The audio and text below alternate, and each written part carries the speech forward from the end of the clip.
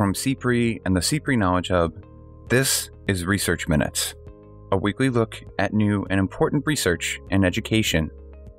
Today, we look at early childhood education in the wake of a pandemic and how pre-K centers have responded to a year of disruption.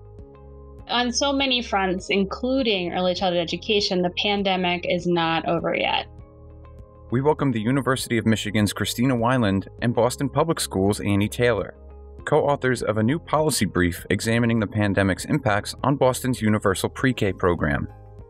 They share their findings. We found that centers implemented a pretty wide variety of operational changes to improve children's and staff and families' safety, and many of these changes came with additional direct costs.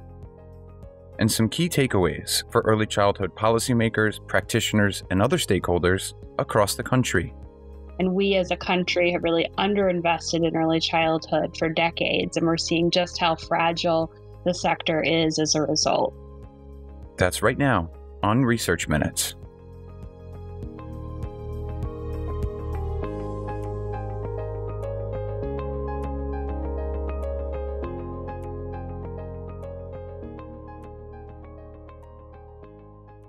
Hello and welcome to Research Minutes. I'm Keith Heumiller, Managing Editor of the CPRE Knowledge Hub. Today, we're happy to be speaking with Christina Weiland, Associate Professor in the School of Education at the University of Michigan. Welcome back to the podcast, Chris. It's great to be back. Thanks for having us. And we're also speaking with Annie Taylor, Evaluation and Data Manager for the Department of Early Childhood with Boston Public Schools. Thanks so much for joining us, Annie. Thanks for having me. So today we're discussing your new policy brief, which was co-authored by a team of researchers and partners from the University of Michigan, the Harvard Graduate School of Education, MDRC, and Boston Public Schools, titled Effects of COVID-19 on Early Childhood Education Centers, Descriptive Evidence from Boston's Universal Pre-Kindergarten Initiative. It's work that grew out of an ongoing study of universal pre-K programs in Boston, and it sheds new light on the early childhood impacts of the pandemic. To start, could you just give us a little bit of context? In general, how were American pre-K programs affected in the immediate wake of COVID-19? And what did you think you could learn from ECE centers in Boston? So American pre-K programs have been pretty differentially affected by the crisis, and how they've been affected falls loosely into three categories. So in the first are those that are part of public systems in which the teachers in the programs are treated like K-12 teachers. Many of them are unionized, but not all of them. But these have really fared the best. So they've had the assurance that they'll continue to be paid even if programs have to shut down for a bit or go remote, just as K-12 teachers have had that assurance during the crisis. We aren't scared really that these programs are going to disappear in the same way that we don't worry that first grade might not be there in the fall when the dust settles and hopefully we're recovering from the crisis. In the second bucket are programs with a connection to a public pre-K system or other public funding, but might be in community-based settings and not in public schools. And so that's the focus of our study and our policy brief. So these programs generally reopen before public schools that they were serving kids well before their public school counterparts open, but they felt more of a crunch in terms of financing and stability and enrollment. So in some places, CBO teachers in these programs are paid like those in public schools, but that's generally much less common than if the program were based in the public schools. And finally, there are the pre-K programs that are largely unconnected to public systems in which parents pay, or there's a combination of parent pay and childcare subsidies. So some of those programs have since shut down entirely. Some have opened at reduced enrollment and yet have seen their costs go up really significantly due to the crisis. And there have been some help for these programs, but generally in the immediate wake of the crisis, they were hurting the most. And some states did relax policies like letting the childcare subsidies that they might have been receiving be based on enrollment and not attendance. But that was the case in less than half of states. So these were harder hit. So in Boston, we were tracking the implementation of universal pre-K, which is happening primarily there in community-based sites. And we began our work with them in June 2019, about 9 months before the crisis really hit the US and hit pre-K programs. So Boston's in the middle of expanding access and quality to its UPK program through CBO sites. and putting into place pay parity policies so that teachers in the CBO sites are paid like their public school counterparts, and making a lot of investments in quality and instruction and curriculum there. So the goal of our broader study has always been to identify what needs to be tweaked in Boston's successful public schools model to make it work equally well in the CBOs. And that's because even though most pre-K systems around the country are mixed in terms of having CBO and public school classroom, there's really very little research to inform programs on decisions about how to build quality equally in both of those settings and adjust the models appropriately to meet what kids and teachers in those settings need to make it work well. And so, in other words, we're just asking the simple question, how do you build it in this new context? So when the crisis hit Boston, like it hit centers across the country, we really pivoted to following the experience of centers as they weathered the crisis, right? And what we've seen as we've read work from other places and followed the centers in Boston is that Boston is something of a best case scenario in all this. So the funding in the UPK program was made really flexible, and the payment was based on enrollment pre-pandemic and not attendance, like who kept coming during the crisis.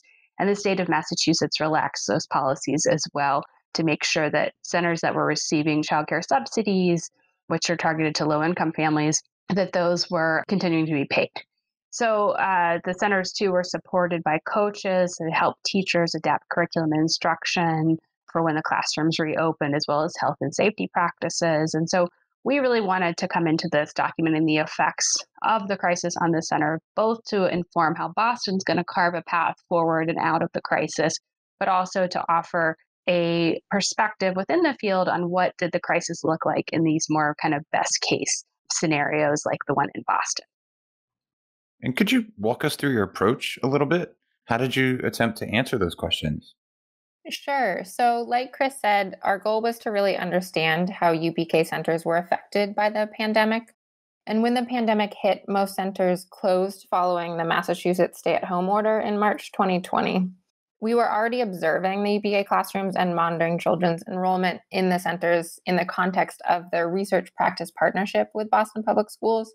So, as Chris mentioned, we then adapted our research questions accordingly to really explore how the pandemic had affected the center's staff turnover, to what extent there were changes in enrollment, and how centers were adapting to the challenges of operating during a pandemic.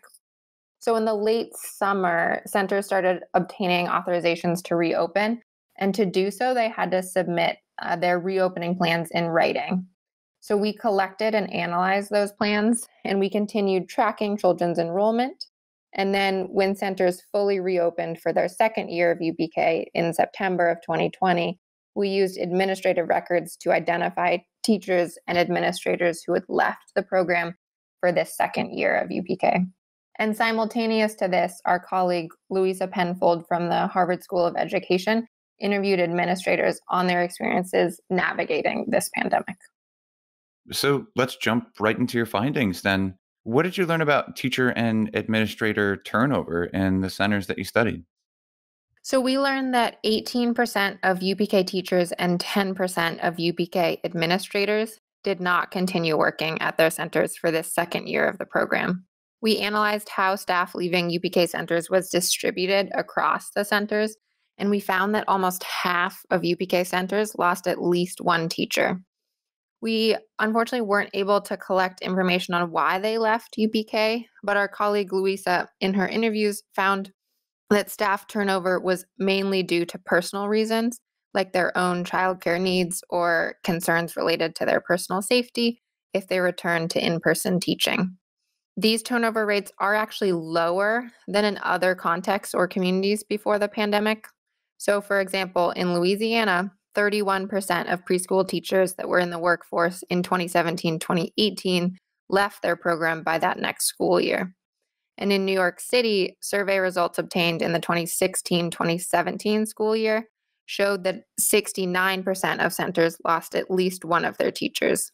So, although UPK turnover rates are lower than those that I just described, they are still concerning, especially because UPK exemplifies, really, as Chris mentioned, a best case scenario where programs continued to receive funding during the pandemic, regardless of children's attendance. And did you learn anything about student enrollment during that time? So we did. The enrollment in the winter of 2019, so pre-pandemic, was about 86%. And this decreased by 30 percentage points in the fall of 2020, when enrollment was at 56%. It did then recover by 14 percentage points by the winter of 2021, so this past January, at which point 70% of UPK seats were filled. Tiara Dias and the UPK admin team from Boston Public Schools are in constant contact with the CBOs and working to understand what the programs can do to meet the families' needs and increase the program's enrollment.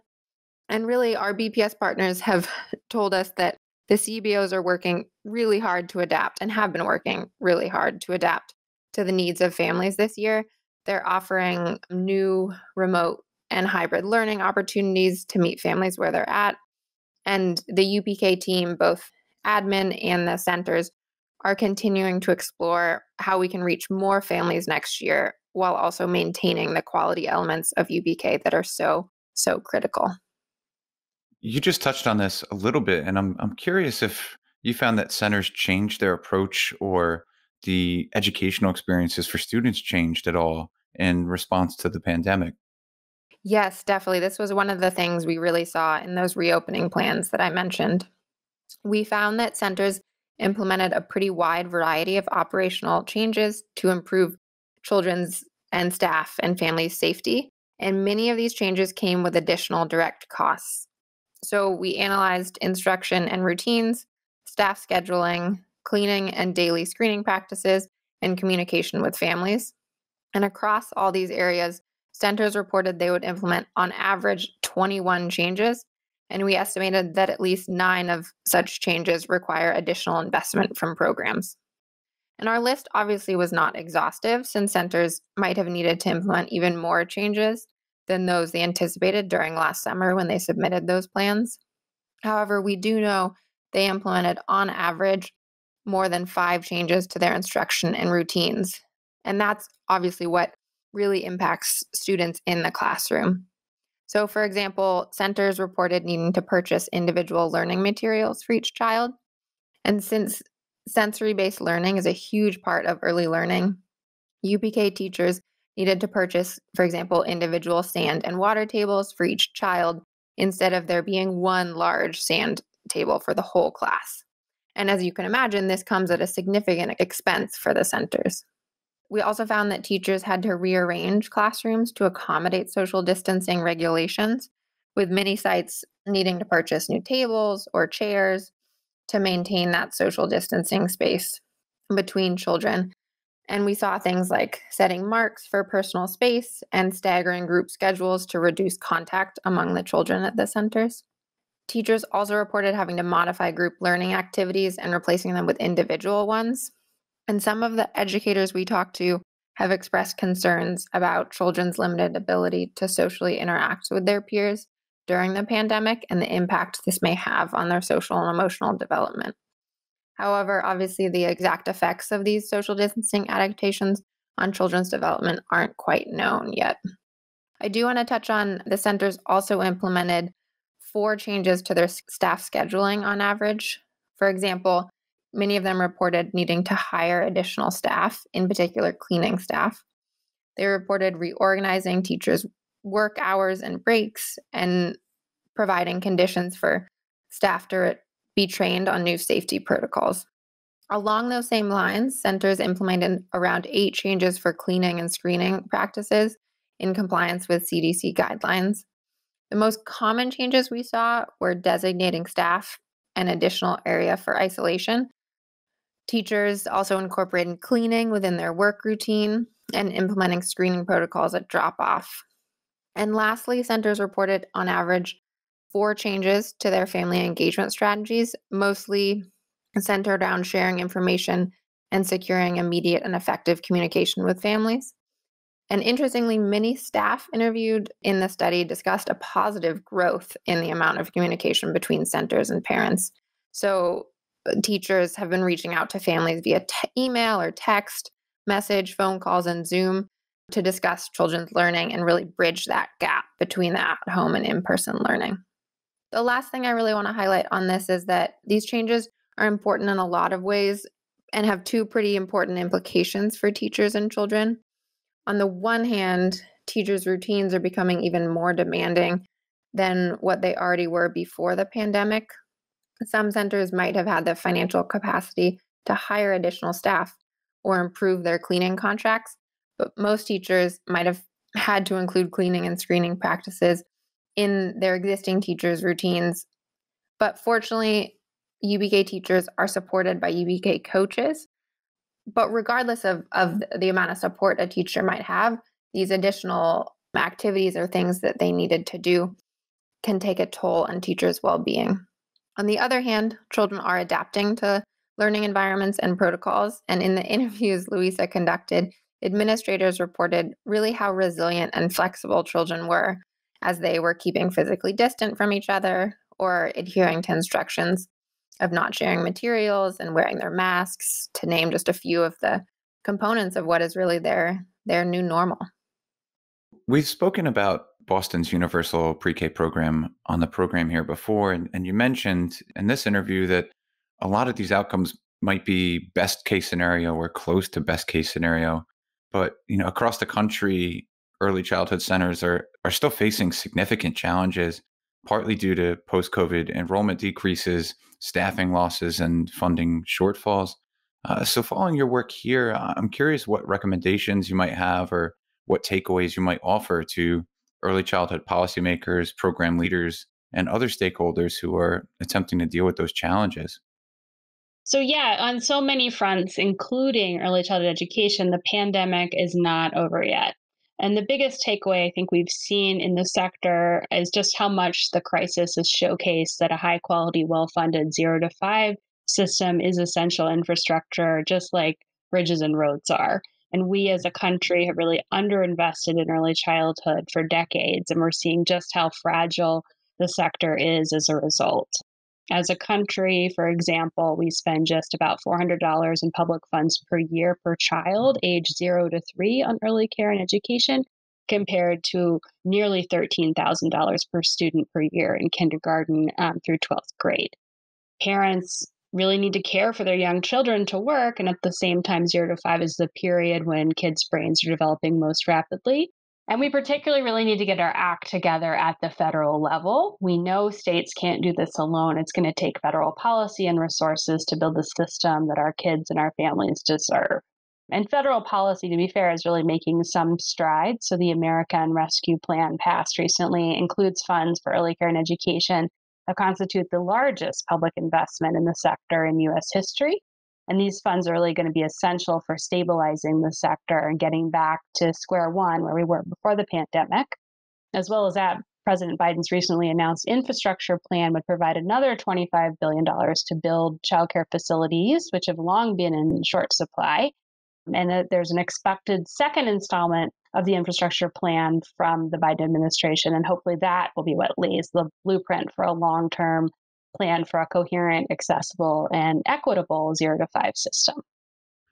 And finally today, do you think that there are opportunities here for future research, either for your team or others potentially in other states who are tracking the impacts and the resiliency of pre-K programs? Yes, absolutely. Some of us on our team are, in fact, currently working with Erica Greenberg and Grace Lutmer at the Urban Institute, Daphne Basuk at the University of Virginia, Anna Markowitz at UCLA, and a larger group of early childhood experts and policymakers to review what we know about the effects of the crisis on the early childhood sector and young children. We have been building on a list from another team at the Urban Institute led by Julia Isaac that's turned up already over 250 studies that are in process or have results out documenting the effects across the country. So we're going to be learning on so many fronts from the studies that have happened already and are underway around the crisis. And hopefully they are going to help to point the way to evidence-based, equity-centered ways to recover from the crisis. If we know anything, we know that this crisis has not hit either the education sector equally. It's hit early childhood harder than K-12, and it's also hit families of color and families with low incomes harder than their counterparts. So some of this evidence is going to have to really help us find ways to accelerate learning within children from those backgrounds.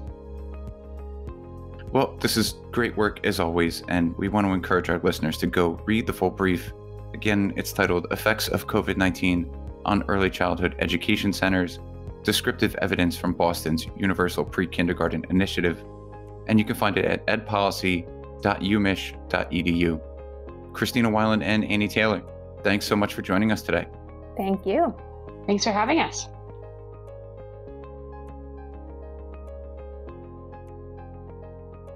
Thanks for listening to this week's Research Minutes, presented by the CPRE Knowledge Hub.